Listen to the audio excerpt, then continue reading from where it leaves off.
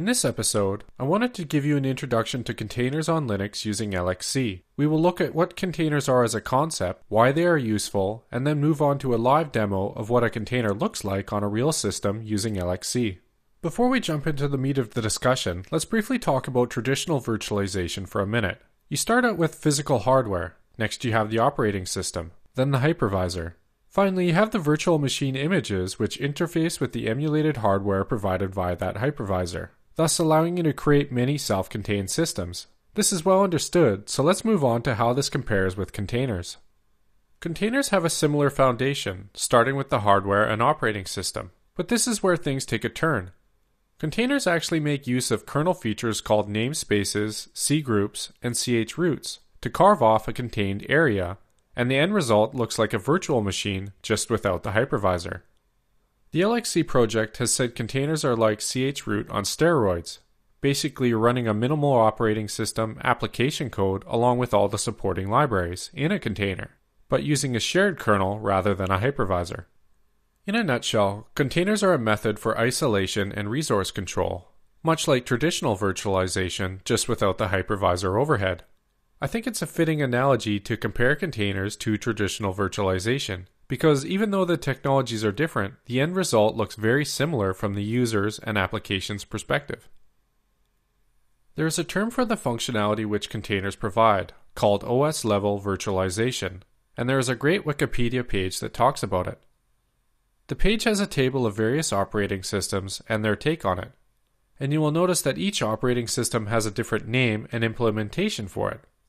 For example, we have BSD jails, Solaris zones, and more recently, containers on Linux. As you can see, the concept of OS-level virtualization is not new, and it goes back 30 years. The features which enable containers are actually part of the Linux kernel, and you use userland tools like LXC for the implementation.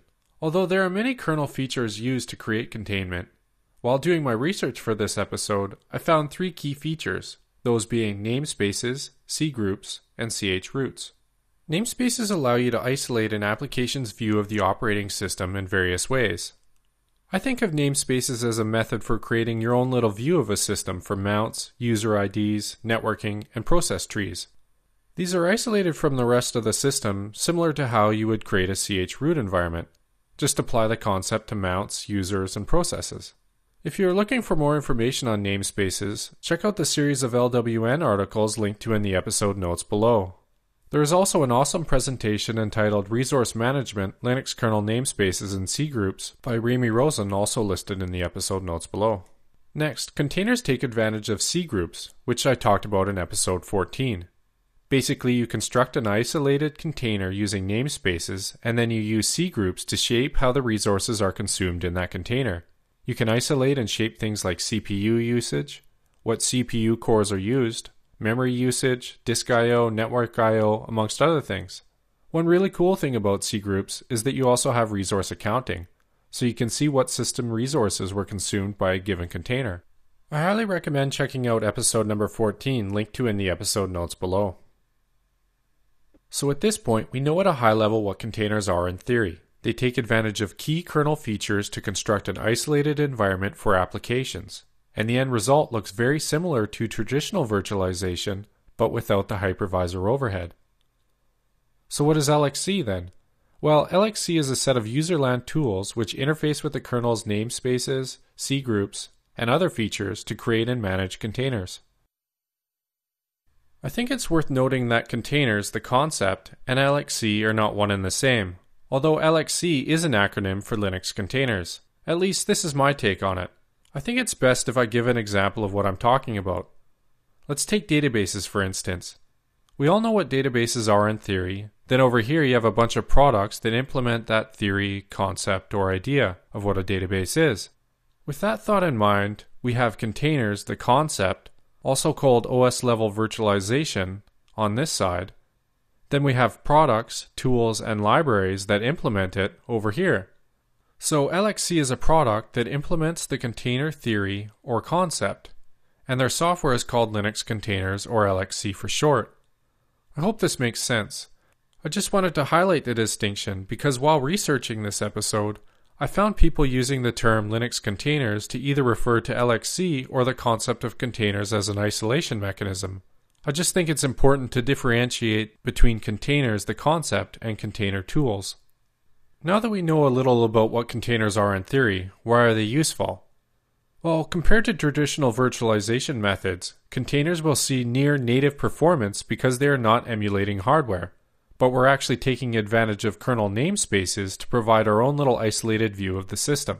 Typically, you can spin up a container in fractions of a second, where booting a virtual machine takes much longer. I should also mention that LXC is not the only game in town. There is actually nothing stopping you from creating your own framework that would implement containers the concept, because after all, these features are available in the kernel. In fact, Google has been using containers for many years. There was actually a Wired article that highlights how Google runs Search, Gmail, and Maps from within containers on shared hardware using a massive orchestration system. There was a cool presentation by two Google engineers entitled "Let Me Contain That For You," listed in the episode notes below, which goes into some technical details. There was also a really cool talk by John Wilkes of Google where he talks about containers and the orchestration system they use. Google is actually developing and open sourcing their tools via the Let Me Contain That For You project on GitHub. But development is still ongoing as Google decouples their framework from their infrastructure. Just like we talked about LXC being a tool that implements the containment concept, Let Me Contain That For You would also be a tool that implements it too. You might be wondering if containers are secure. Well, they're designed to be, but if a bug exists in the container implementation and it's exploited, containers are ultimately using a shared kernel, which could be used to break out of the container. However, this would obviously be considered a bug. Okay, so let's get on with the demo. For this demo, we'll be using CentOS 6.5 running the stock kernel. I've already installed LXC and configured a bridge device so that the host machine and the containers can talk to each other. If you're interested in how LXC was installed, please see the episode transcript below for full details. After you have installed the LXC package, you will see many commands starting with LXC. I'm just going to type LXC and then hit tab a couple times so that you can see them. These can be used for creating, starting, stopping, and connecting containers, amongst other things. Let's run LXC check config to verify our environment is configured correctly. Things are all green, so this is a good start. You will also notice that we have a section for namespaces. These are the main features used for isolation, like we talked about earlier in the episode. Then down here you have control groups. These are used for resource control. Now that we've verified our environment, let's move forward with creating our first container. LXC is nice enough to provide templates which can be used for creating common distros. Let's take a peek at User, Local, Share, LXC templates. And you'll notice there's quite a few in here. Okay, so let's create a container by using one of these templates. Let's run LXC create-n for the container name. Let's call it episode 24 BusyBox. Then -t for the template name, in our case, BusyBox. That's it. Since the container is completely isolated, it should have an operating system, supporting libraries, and your application code. The template can be used as a great starting point. On this system, the container's root file system is stored under user, local, var, lib, LXC. You can see that we have a folder titled with the container name. Let's go in there and have a look. There are two items, a config file for this container and a directory holding the container's root file system. Let's open up the config file and have a look. These are basically default settings for how the container will function. I'm going to copy a couple networking tweaks into here and then we can review what they do. So we're creating a virtual networking device, connecting it to our bridge BR0 device, and turning the device on. Now that we've configured networking, let's go ahead and start the container by running LXC start -d. This puts the container into the background, -n for the container name, in our case E24 BusyBox. Let's look at the running processes to see if the container is there. Yeah, looks like it worked. Now you might be wondering, what the heck? How come the container's processes are showing up under the HostOS process list? This is where traditional virtualization and containers differ, like we talked about earlier. The container's processes are actually running under the HostOS, although there is an isolation via namespaces, and the container has its own little view of the world. I'll demonstrate this in a minute. Let's run LXC-info-n and then the container name. So episode 24 BusyBox. As you can see, our container is running and the process numbers match. The container has a network address and we're provided with some resource consumption statistics. Let's verify that this container is actually connected to the bridge by running brctl show. So we have the bridge device BR0, the host ETH0 is connected, and the container's virtual network adapter is too. I'm going to open an additional terminal window so that we can have one connected to the host OS and then we can connect one to the container. Okay, so the top window is our host operating system. Then down here, let's connect to the container by running LXC-console-n and then the container name. Success, we're connected. You might remember earlier in the episode the template said the username was root and the password was root as well. So let's go ahead and log in.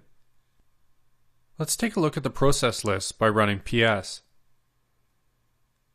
You will notice that the container cannot view the host operating system, but the host OS can see the containers. The host OS can also manipulate the container live without issues, since these are all just processes as far as it's concerned. As a test, within the container, let's run top. Then up in the top window, let's verify we can see the new process. Let's try and kill it to see what happens. This works because all container processes are actually running on the host OS, just isolated via namespaces.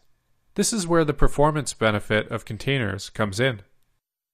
You can also modify files within the container from the host OS on the fly. From within the container, let's create a file called testing123, and we'll put some test data in there. Then in the top window, on the host OS, let's add an addition to that file and see what happens. Okay, so we've made our addition. Let's go back to the container and we'll cat the file to see if it worked. So at this point, I think you should have a fairly good understanding of what the concept of containers are, what LXC is, and why containers are so fast when compared to traditional virtualization. You get near native performance because the processes are actually running on the host OS. Before I end this episode, let's just look at the LXC info command again. There's some nice accounting information, and you could shape these resources using C groups. I suggest you check out episode 14. Finally, let's stop the container by running LXC stop-n and then the container name. Personally, I think the container ecosystem is about to explode with the rise of technologies like Docker, which acts as a wrapper around LXC to streamline the container workflow. Docker is actually developing their own library called libcontainer, which might eventually replace the LXC functionality. OpenStack is also throwing their support behind containers. Red Hat Enterprise 7 is said to support containers by default. Although the technology of containers has existed for many years, it is just now that we're finally getting automation software and tooling to make managing containers easier. Alright, that concludes this episode. Thanks for watching. If you would like to get notified about future episodes, please subscribe to my mailing list. You can do this by going to the Get Notified link in the header and entering your email address. Have questions, comments, or concerns about this episode? What about episode ideas? I'd love to hear your feedback, either good or bad. Shoot me an email, justin@sysadmincasts.com.